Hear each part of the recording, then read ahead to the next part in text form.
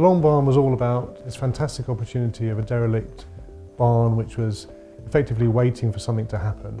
The structure was relatively intact and stable. The roofing was in great condition internally, and so effectively all we had to do was to slide in this tray of this new building and modify the external envelope in a relatively minor way.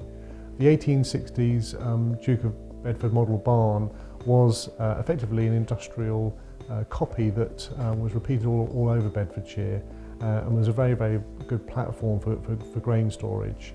It created this very cathedral-like space, which meant that we could really enhance that by creating a living environment which has these double and triple height spaces as you go through the building, and effectively not argue with the fact that it is a long, thin building and it does have this fantastic feeling of space.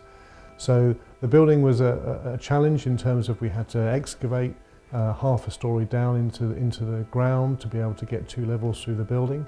We had to use very economical, interesting materials in terms of sandblasting steel to create this rusty feel to the staircases and some of the detailing, which actually looked like a sort of leather type material.